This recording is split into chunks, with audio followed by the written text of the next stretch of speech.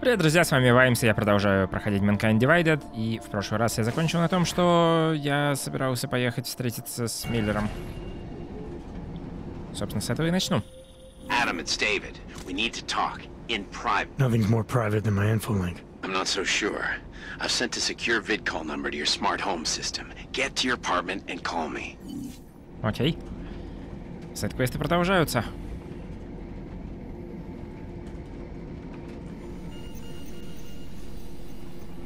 Ну ладно.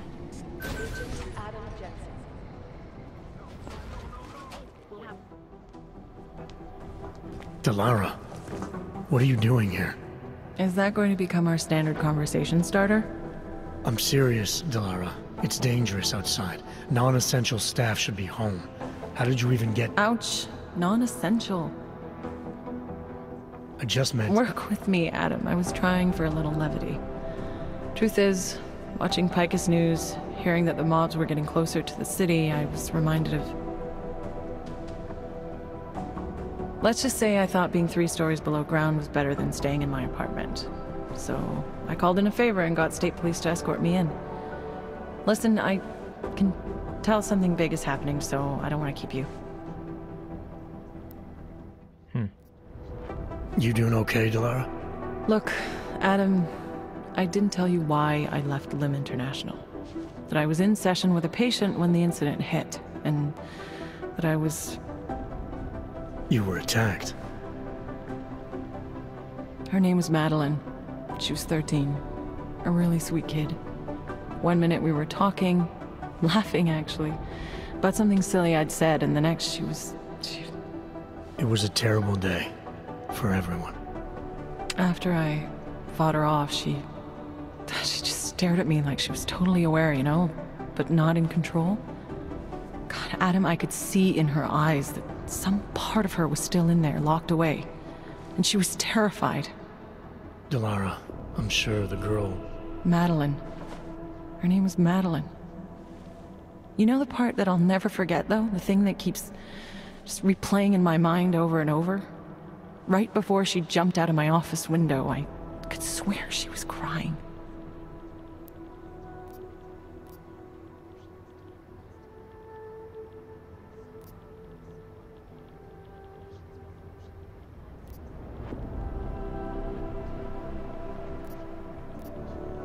I didn't know. I'm sorry. I didn't mean to sound insensitive. But you made it through that, Delara. And I think you're stronger for it. Thanks, Adam. Guess you just think you're over something, you know? And then...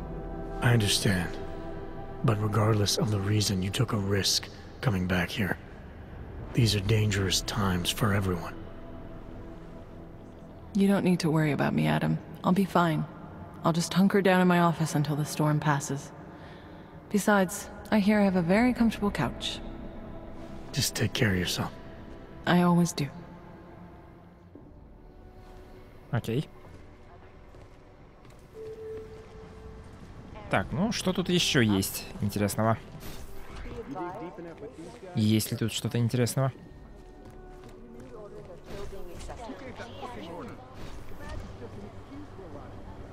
The NSN is down again.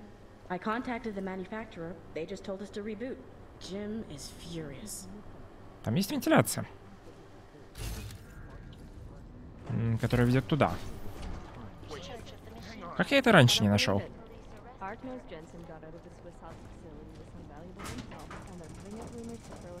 Ну-ка.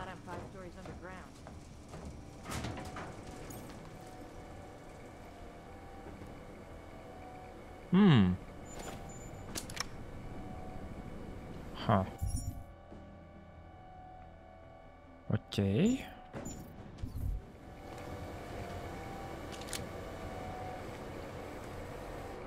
И компьютер. Больше ничего? Больше ничего. Насколько на меня сагрится, если я пытаюсь его хакнуть?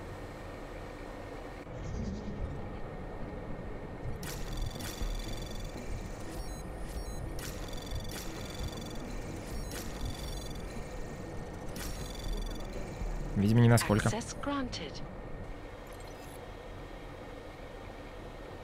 Ну, пароли.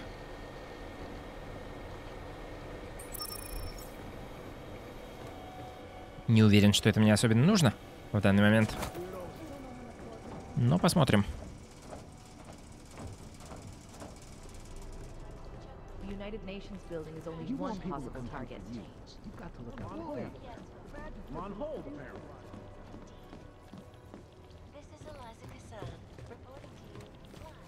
Not safe out there. Not safe Стоп. anywhere. А, нет, все окей. Это просто хакнуть можно. Что-нибудь новое скажешь? You know, I was starting to think you got rounded up. My God, martial law. I heard it's pretty bad out there. Bad enough. Don't go out if you don't have to. Yeah, well, it's getting bad in here too. I've been going a little nuts. I mean, to tell you the truth, I'm not even sure who I can trust anymore. What are you talking about, Chang? You know I've been looking into Janus, right? Well, turns out Janus knows things about this place. About us. Things they could only know if... Information that could only come from inside. You think Janus has a mole inside the task force?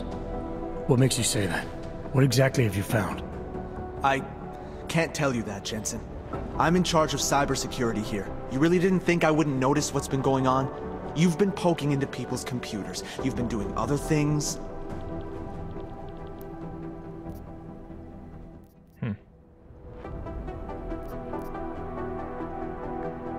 Do we have a problem, Chang? Easy, Tiger. I'm not accusing you of anything. Yet. All I'm saying is, I'm a paranoid guy, Jensen. Right now, more than ever. If someone I work with is... I need to know these walls are safe. Nowhere is safe. My job, my reason for being here, for doing whatever it is you think I'm doing, is to change that. Are you saying I should keep this to myself for now? I'm saying you should do what you think is right. Use the resources you have here to go after the people who deserve it. People who manipulate others, who do everything they can to hurt others. You really think that's me? No, I don't, Jensen. I just be careful, all right? Make sure you know what you're doing. I'm always careful, Chang. Peterson pulled his ID off the train station. Ну окей.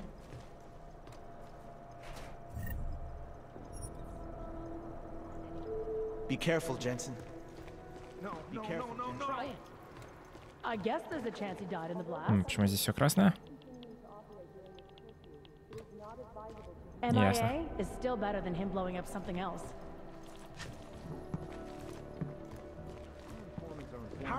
Ладно, здесь ничего нет, я и так знаю. Потому что он мертв. You know what I heard? He got captured, escaped, snooped his way out of a heavily guarded facility. That's his idea. That's Jensen. Ну, я тут уже все обыскивал. Странно, у меня есть пароль от его компа вроде бы. Но у него комп не является активным объектом. К чему бы это? Ну, пистолет.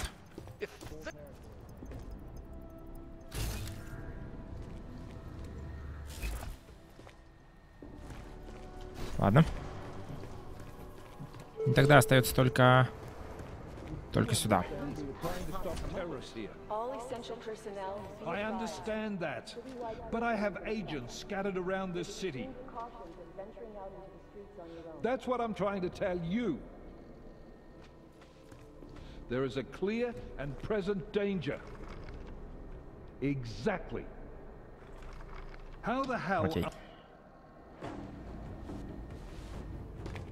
You made it. Hell of a time for a lockdown. More like convenient, given everything that's happened in this investigation so far. What does that mean? They knew I was coming. Marchenko and the gold mask from Dubai.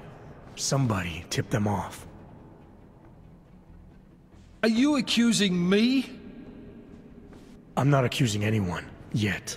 But 2 ambushes in less than a month? I want to know what's really going on. So do I. McCready dug into GARM. Started out as a geological research center, funded by the European Union, until 2025, when it was purchased by a nameless shell company. You put Chang on it? That kid scares me. Tracked it back to Bell Tower Associates in under an hour. I take it no one purchased it when Bell Tower went bankrupt last year. Wasn't even listed on the asset sheet. So like I said, you stumbled into something big. Care to focus on figuring out what it is? Chicane debriefed me while you were flying back. Leon sent in a strike team. Got there about an hour after you two slipped out. And the mercs were gone. Did a pretty good job of trashing the place before bugging out, and left a few booby traps behind. So we have no idea where they went or what they're planning next. Not necessarily. I heard Marchenko talking to his men. He said something about finalizing a deal with the Diwali. We need to move on this now. I'll get a search warrant for that old Diwali-owned theater on Zardibi Adlam Street. You really think we have time for a search warrant? No, but with the city under lockdown, I can't guarantee you'll make it over to the red light district alive. I got here, didn't I? Nobody's killed me yet. All right, fine. I won't stop you. Just be careful out there, Jensen. Let me know what you find. Copy that. Окей. Код получен, что? You do understand we are trying to stop... I wish we had time to wait on this, Jensen, but we don't. Ну окей. Need to know what kind of deal Marchenko made with the... Так, ну и больше здесь ничего нет, наверное. Так что можно пойти на улицу и там что-нибудь сделать, наверное. Или что-то здесь все-таки еще есть.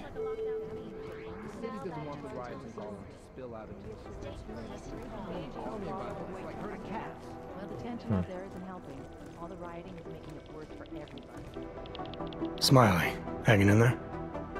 Me? What about you? After your little recon mission, you come back to guns in the street. It's pretty bad out there. Any trouble getting around? Oh, nothing I couldn't handle.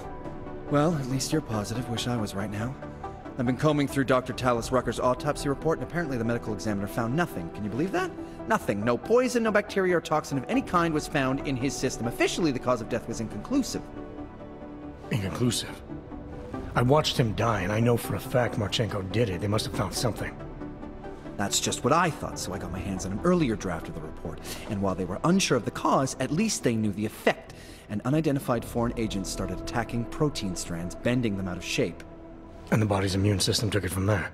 Exactly. First swelling in the cell walls, then more kinking and bending in neighboring cells. The effect propagated throughout the body, made its way to the brain, where it was game over. Do not pass go, do not collect 200 credits. And that speculation, as they called it, is not in the final coroner's report. As far as they're concerned, the case is closed. But not for you, right? There's an unknown substance that kills people in minutes. I want to know what it is. And I'm gonna find out. They've already blocked my request once, but I spoke to Miller and he told me Manderley would make a few calls and get things moving. Okay, stick with it. Don't worry about that. It'll take more than being stonewalled by state police to stop me. I'll let you know if anything else comes up. Thanks, Smiley. Talk to you later. Ну, это всякая интересная информация, но это не какой-нибудь еще один сайд-квест.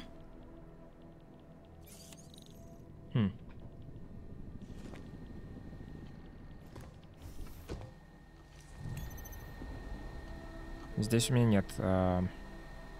нет пароля. Окей.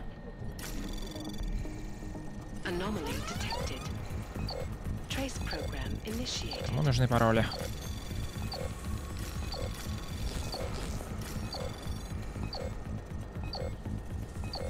Access granted.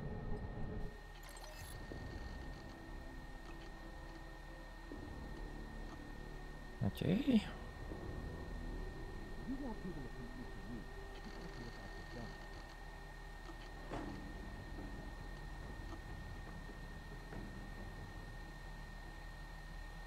Ну, я надеялся, тут будет код от сейфа, но нет. Ну, это я, конечно, тоже могу взломать.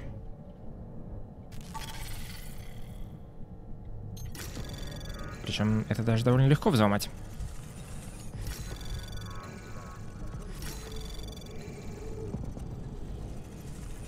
Access granted.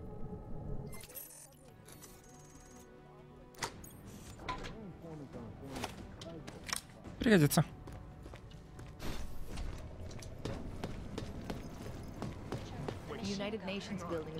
Что еще здесь? I don't know why. I always fear the worst. Ничего. Well, did they send anything to New York recently? Wait, hang on.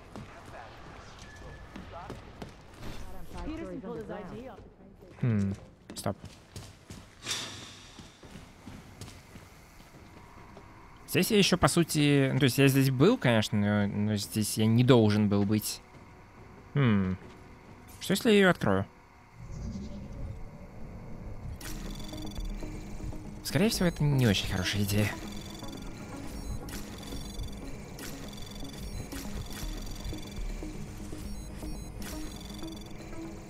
Access granted. There you are, brother. Allison, how you doing? You went after Victor. What happened? All I can say is I haven't caught up with him yet. How about you? They treating you alright? Well enough. The interrogation was simple. I told them everything I know about Victor, which is not much. You did that willingly. The interrogator was respectful. She reminded me of my commander in EOD, who was not augmented, but she treated us well. After the incident, she stood up for us. You sound better. Like you found some peace. My isolation has given me time to meditate and reflect. I did not always feel so tormented, so angry, so alone. It is good to remember. You have given me more than I can ever repay. You came to visit me. Okay. Tomorrow I am being transferred to a special prison. They call it the grave. But I still expect the conditions are better than at the Utulek complex.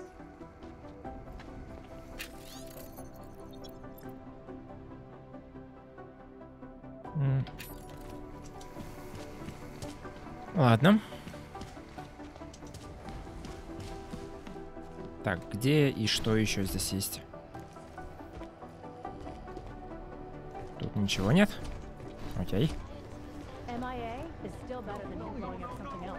Hey, Adam. They're trying to lock it down, but I was able to bypass most of the state police. Good for you. The last thing we need is more bloodshed. There's been enough already. If I had your stealth training, I might head home, but I think I'm safer in here. Plus, my test results are in and they're putting me back in the field, finally. I don't want to run in with state police messing that up. Whose unit are you assigned to for your next mission? McCready's. Really? I thought... He actually recommended me. Told me I shoot better than anyone on his team. That's great. Talk to you later, Arya. Bye, Adam. See you out there.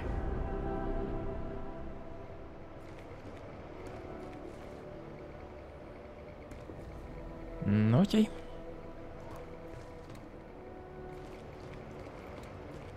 Hey, Adam. Видимо, здесь пока что все.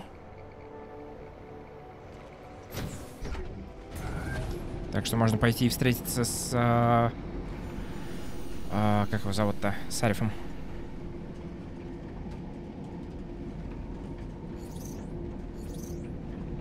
Ну или связаться с ним.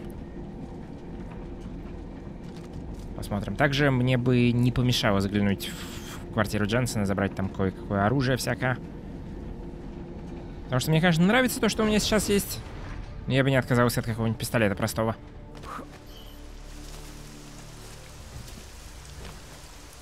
Потому что в ближнем бою две мои снайперки не очень катят. Так, надо, наверное, тогда переключить... Да. Переключить это, чтобы мне показывало, куда идти.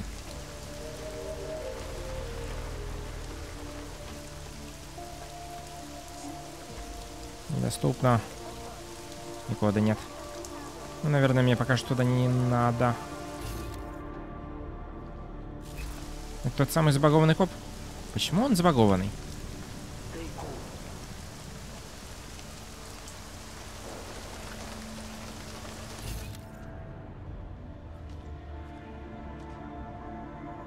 Если я...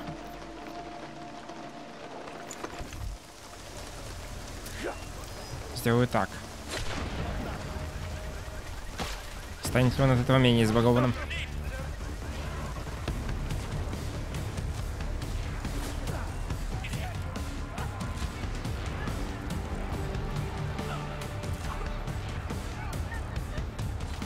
По-моему, ему все равно абсолютно. Ладно. Бывает. Что поделать? Ну, здесь вроде бы все относительно зачищено было, так что должно быть безопасно выходить. Надо, наверное, выкинуть эту винтовку и этот пистолет.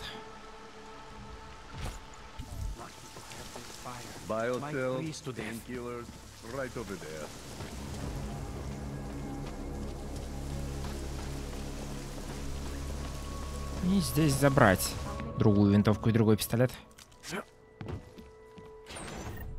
Не здесь.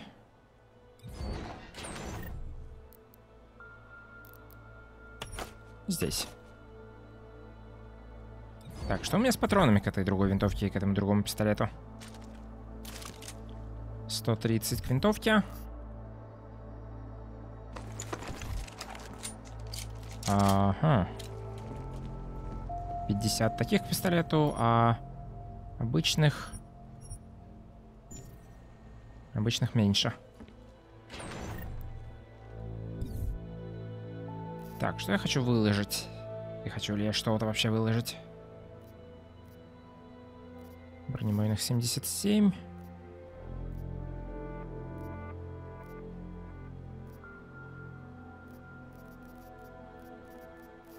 Да, вроде ничего выкладывать я не хочу. Но я хочу забрать стандартный патрон к пистолету. Окей.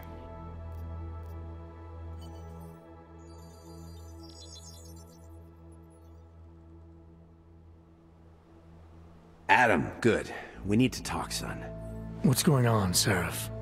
Why the secure vidcall number? I looked into Facility 451. It was a processing clinic, one of dozens set up after the incident to help augmented people recover. It was supposed to be places to heal, but they were run more like prison camps. And? And I don't think you got your new AUGs there. You said rescue teams dumped you in that clinic shortly after Panchaea collapsed, but your name doesn't appear on its entry logs. And it doesn't appear on any survivor recovery lists either. They said I was a John Doe. Nobody knew who I was.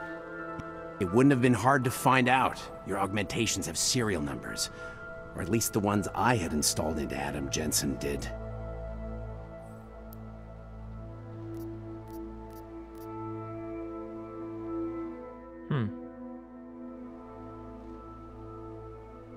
Are you suggesting all my AUGs are new? Even the ones you gave me? I'm not suggesting anything. I'm telling you, all the AUGs we ever installed had registry codes, and they're not hard to trace. I know my AUGs, Seraph. It took 2 years for my body to get used to them, to unlock all their potential. 2 years? Really, Adam? One of which you don't remember because you were allegedly in a coma in Alaska. Look, son, all I'm saying is it wouldn't have been hard to identify you, but for some reason, that never happened.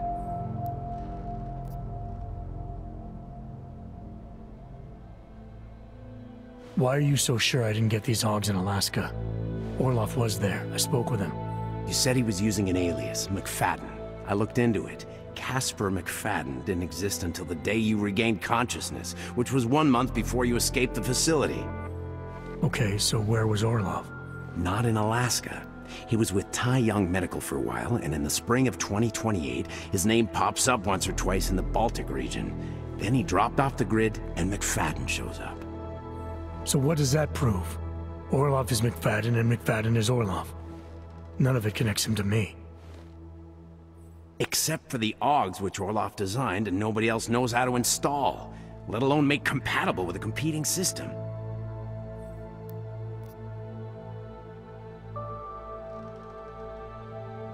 I found a set of Orloff schematics in a secret military facility in the Swiss Alps. The mercs there had the same augments as me. Do you think I could have been there? A secret military base in Switzerland? It's kind of far from the Arctic, but... But what? When Panchaea collapsed, the original search and rescue mission was reclassified as a recovery operation after 7 days. Meaning they weren't expecting to find any more survivors. And a few days after that, a unit of soldiers who were never publicly identified intervened. I think that's who found you. They pull me out of the ocean, take me somewhere. And a year later, Orlov and I show up in Alaska. Maybe. Listen, son, there's some conclusions you have to make for yourself. I've gone as far as I can take you. Orlov might have had answers, but as soon as you found out he was in Prague, that he'd been visiting Prague periodically ever since you started working with TF-29's division there, somebody killed him. You tell me what it means. I can't. Not yet. Well, if you ever do find out, give me a call. Until then, take care of yourself, Adam. Be careful. Thanks for the help, Seraph.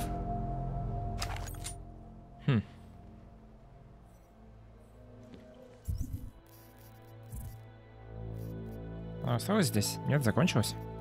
Окей.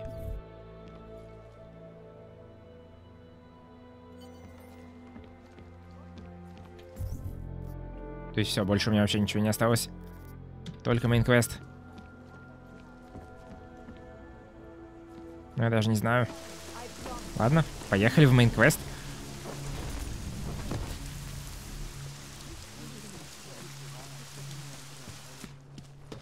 Этот пистолет ведь у меня... Так, нет, это не то, что я хотел сделать. Нормальный проапгрейжен, правильно? Да, максимум урона. Остальное все тоже нормально. А винтовка... У винтовки не максимум урона. Может быть, стоит ее прокачать немножко? У меня деталей мало, правда, так что почти все уйдут. Наверное, нет. Ей вроде бы хватало урона в прошлый раз, когда я ее использовал. Также с нее надо бы снять глушитель, потому что он мешает обычно.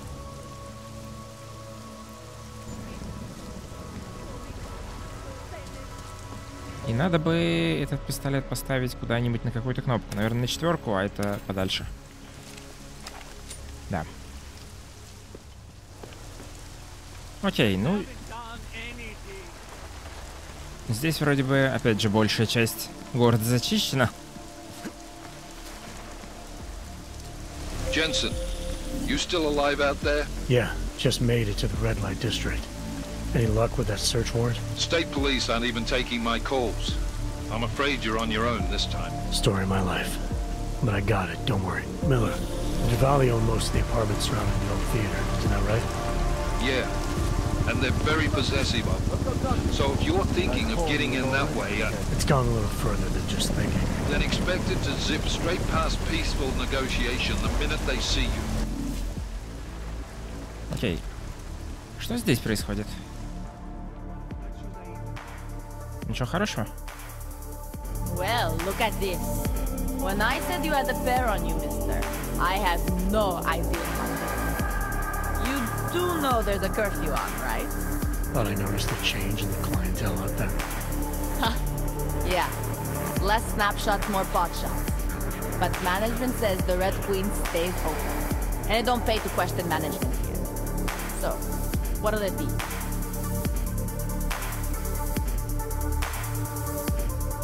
You've got some loyal customers, risking a bullet for a drink and a screw.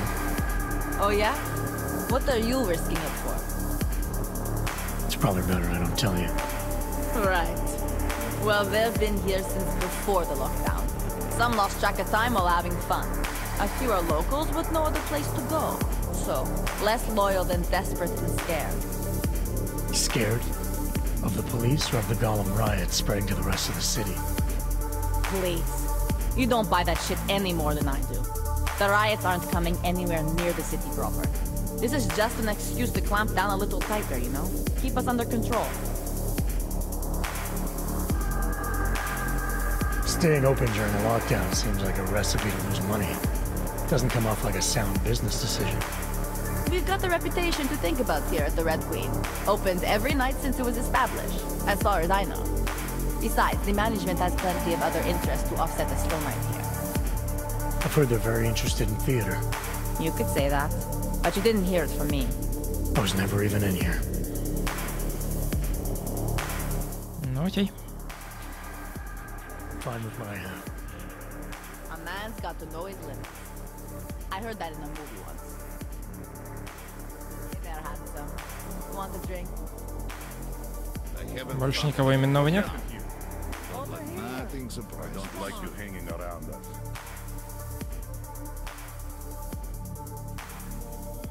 Больше никого именного нет, вроде бы.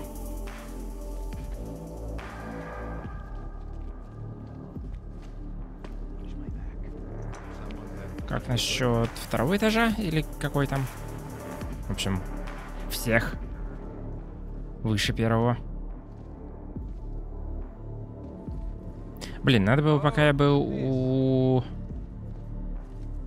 В общем, в другом районе, где квартира Дженсона, надо было заглянуть и продать, купить всякую фигню. Ну, ничего интересного. Ладно.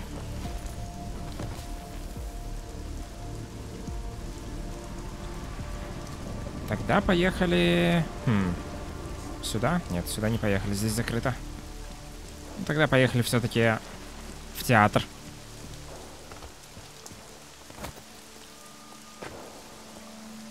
Можно даже через канализацию.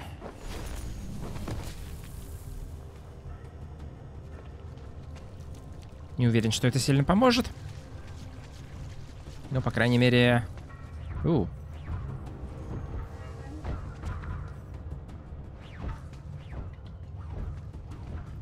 По крайней мере, насколько-то это поможет. Опс. Робот. Смотри, какой у меня автомат. Черт. Что у меня незаряженная снайперка.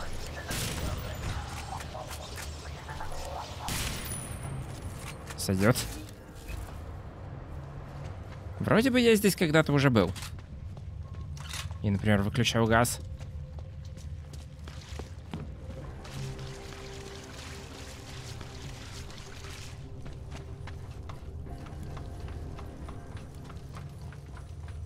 Ну, посмотрим.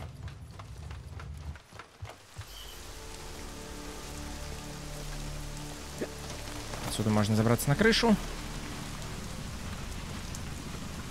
И в прошлом видео я здесь снайпера снял, он все еще лежит мертвый, да. Ну, вырубленный. И там внизу куча народу.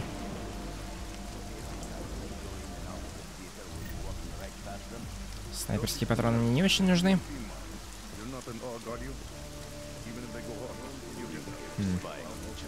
Оу.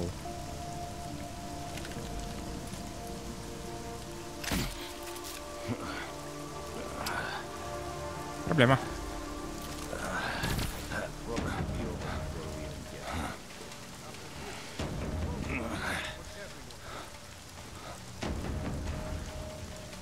Не очень большая проблема, потому что тревога сейчас выключится, но все-таки.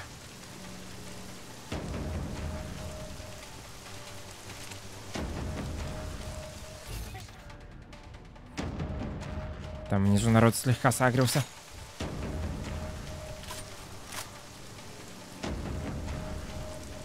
Или даже тревоги вообще нет? Странно.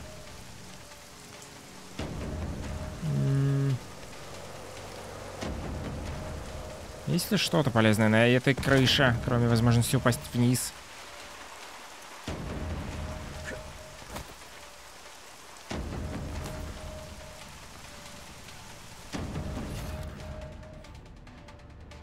Вентиляция там какая-то где-то. О, и... да. Судя по карте... Хотя не. Судя по карте, это чувак в той же комнате, в которую ведет эта дыра. Упс. Но судя по тому, что видно в этом вот режиме... Нет, и действительно нет. Зато здесь есть вентиляция.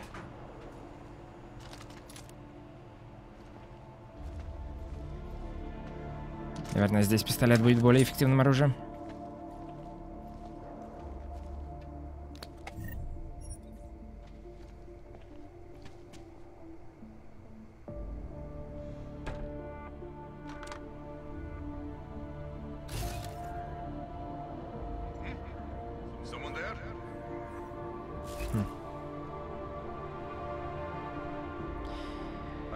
Я могу, конечно, его пристрелить.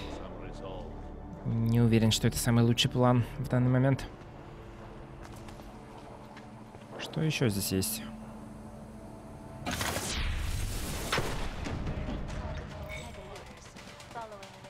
Окей, здесь есть тревога теперь.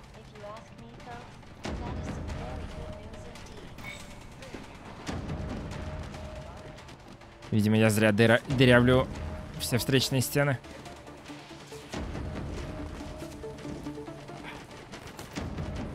Ну, это повод забраться повыше и продырявить... Нет, не продырявить стены. Здесь есть вентиляция, в которую я нормально не могу влезть. А, блин, Дженсен, почему ты такой толстый? Серьезно. Окей, я не могу туда влезть. Еще выше? Такая же проблема? Нет. Не такая же, но это ведет на крышу всего лишь. Я мог бы... Ладно, раз уж тревога уже поднята. Я мог бы, наверное, вот здесь вот зайти. Не уверен, насколько это мне поможет.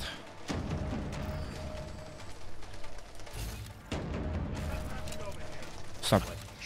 Нет, все окей. Я, кажется, могу кого-нибудь пристрелить отсюда. Не уверен, насколько это мне поможет. Опс. Jensen, you said Marchenko needed to finalize a deal, right? With the Diwali, yeah.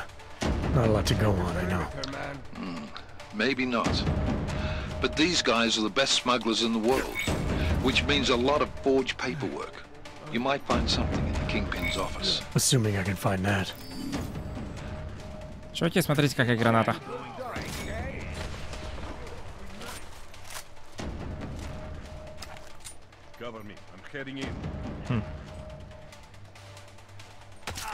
Ладно, я и так могу.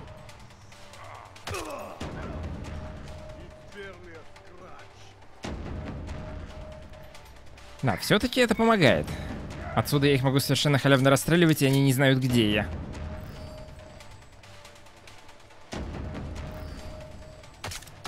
Камеру надо тоже расстрелять.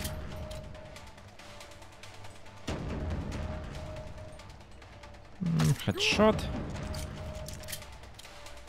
Все? Или еще где-то кто-то есть? То есть понятно, что еще где-то кто-то есть.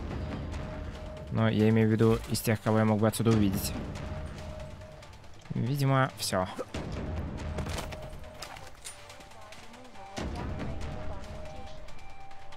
Винтовка. Терминал. Терминал. Стоп. Окей. Терминал.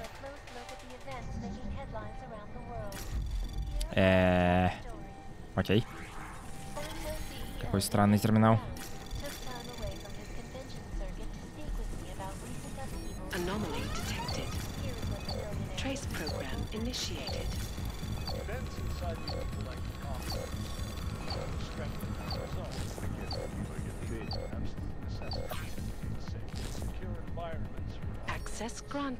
Окей. Роботы.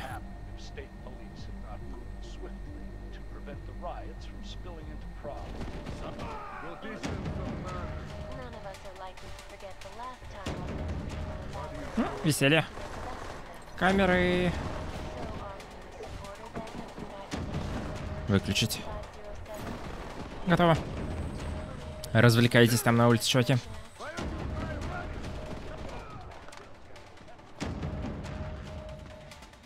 А я тем временем пройду куда-нибудь сюда. Спойлер, я здесь был, но этого не было на видео. Это я сюда случайно зашел в том, что я в итоге загрузился с более раннего сохранения и забил, не стал сюда идти.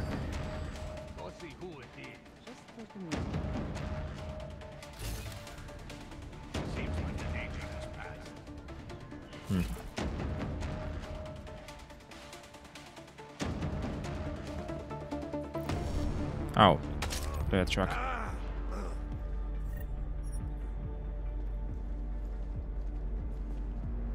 Куда бы его спрятать? Наверное, сюда. Стоп.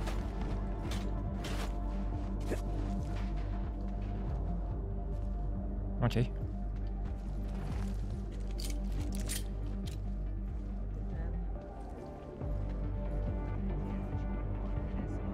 Наверное, можно их... Стоп. Я знаю. Соединить... почему бы и нет? Нет? Соединить. Почему я не могу на это кликнуть нормально? Окей, так, во-первых, это нужно выкинуть.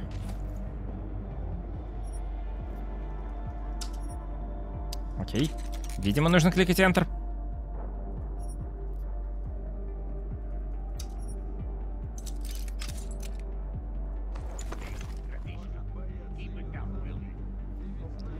Так. Видимо, нет. Видимо, не так. Ладно. Я не думал, что она сразу взорвется. Ну, что поделать. Я всех сагрил.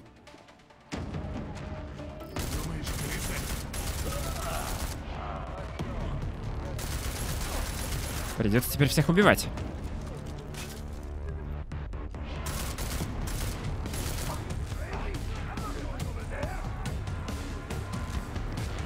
Ну, я бы и так большую часть, наверное, убивал. Но теперь придется всех убивать не стелсово. Тут еще терминал. Стоп, что? У меня провалилось задание или что? Видимо, да.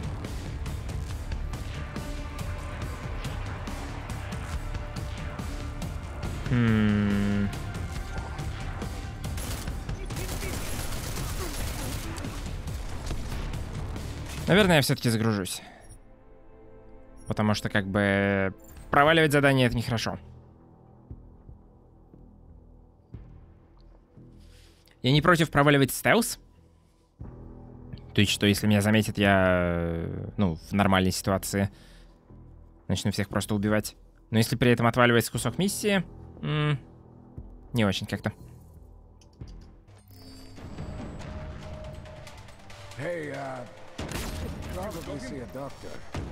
Что? Ну ладно. Так, это не то, куда я хотел приземляться.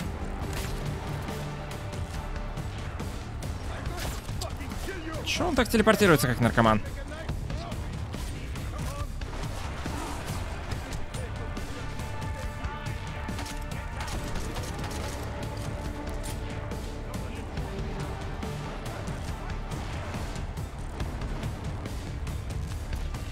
Окей.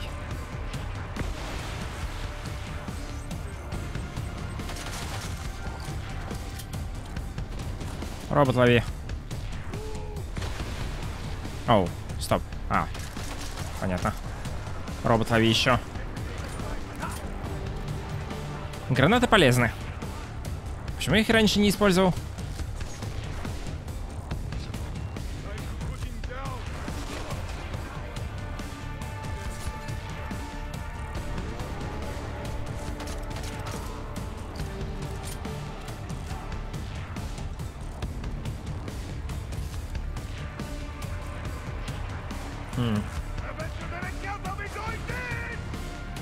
Кто по мне стреляет? Какого хрена?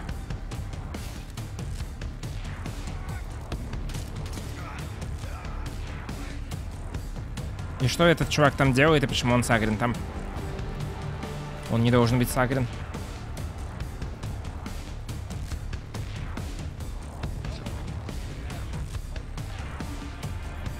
Окей, задание все еще есть и не отвалилось.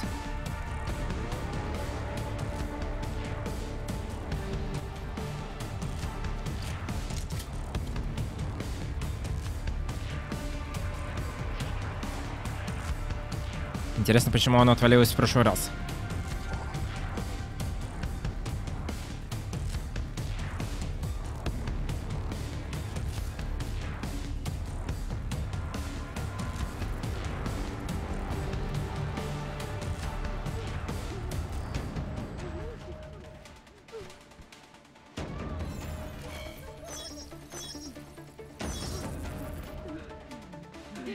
Окей.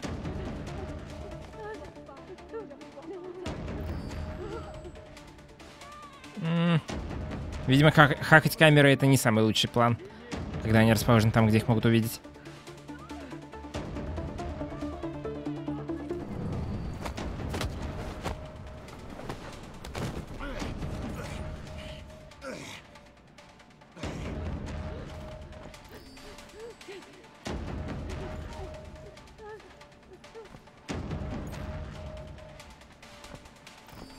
Окей, эта дверь вообще открывается, кстати? Да, и она ведет куда-то.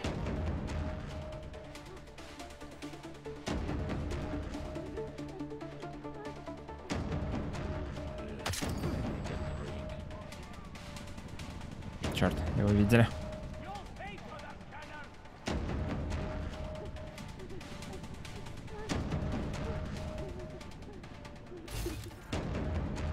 Как их там много.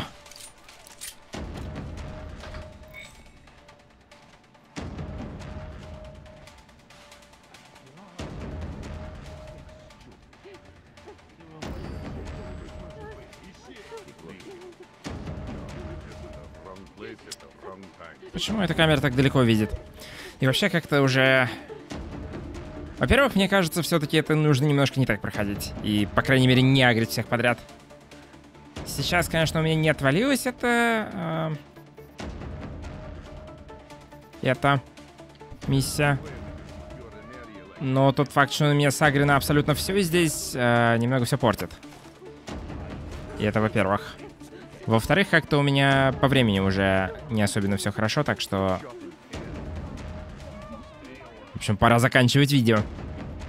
И, наверное... Я в следующий раз тогда загружу, возможно, чуть более раннее сохранение. Пытаюсь это пройти чуть-чуть более стелсово. Потому что... Фигня какая-то, в общем. По крайней мере, в том смысле, что сейчас оно все на меня один раз сагрилось, но при этом миссия не провалилась почему-то, хотя в прошлый раз она провалилась, когда на меня все сагрилось. И все они не там, где они должны быть, и вообще непонятно, что происходит. Так что, наверное, я хочу все-таки загрузиться с чуть-чуть более раннего сохранения и посмотреть, что тут происходит, если не сагрить все на себя заранее. Но это все в следующий раз уже. А на сегодня на этом все. Я надеюсь, вам понравилось это видео. Спасибо за просмотр. С вами был Ваймс. Пока.